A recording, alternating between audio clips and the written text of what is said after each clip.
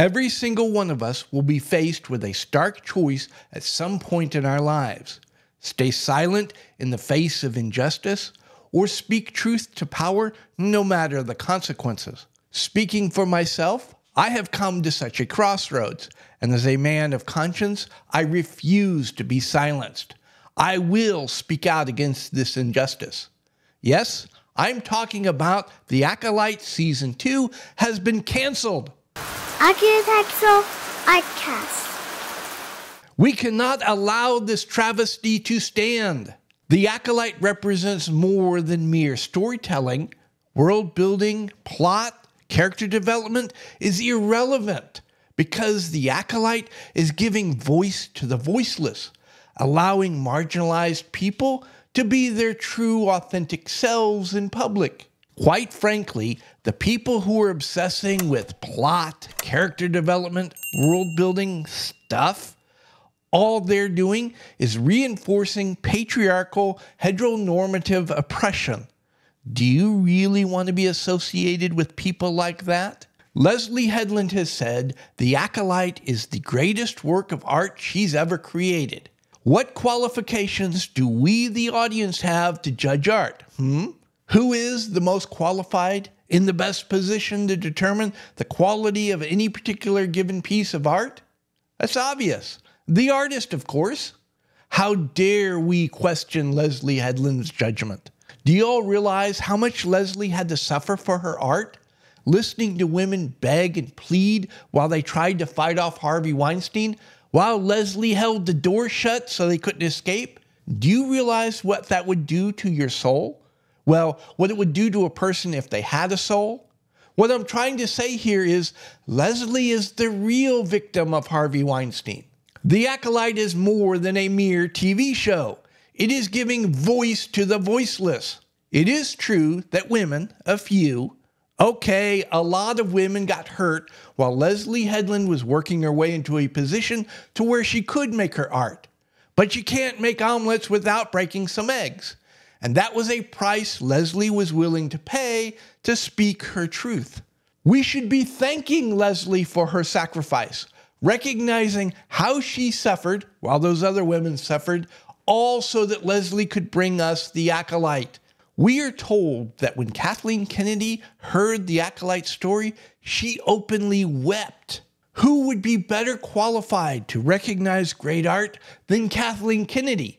I mean, just look at the list of projects she's been associated with over the years. Kathleen Kennedy is the first woman of something or another to be head of a major Hollywood studio. What that means, Kathleen Kennedy is more qualified to evaluate the the artistic merit of The Acolyte than the audience.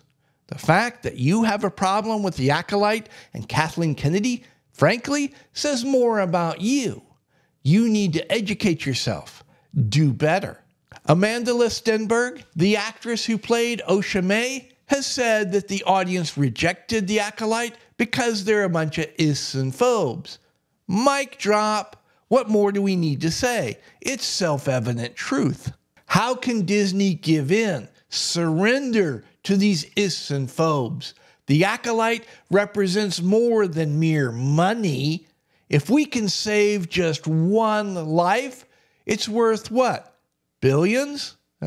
I'm willing to bet you those same billions, Disney's money, because I'm not putting my money on the line, that it was a man who canceled The Acolyte. A small-minded, insecure little man who's not down with the struggle and is threatened by strong women. I'm willing to bet you he has small genitalia as well. I'm saying he's impotent. In conclusion, my fellow Americans, and you other people around the world who really don't matter, well, Americans really don't matter either. It's only the rich and powerful who truly matter, but I'm revealing too much. My fellow world citizens, I'm asking you, nay, I am begging you, stand with me in united opposition against the oppressor. Refuse to be silent. Speak truth to power. Fight against this threat against democracy. For the children. Demand that Acolyte Season 2 be renewed.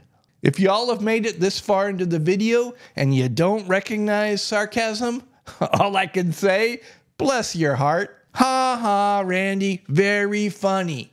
Why didn't you make a strap-on joke? Mock Leslie Headland being a lesbian while you were at it, huh? I see what you're up to. I'm on to you. That's a trick question. Lesbians trying to be their authentic selves don't use phallic objects.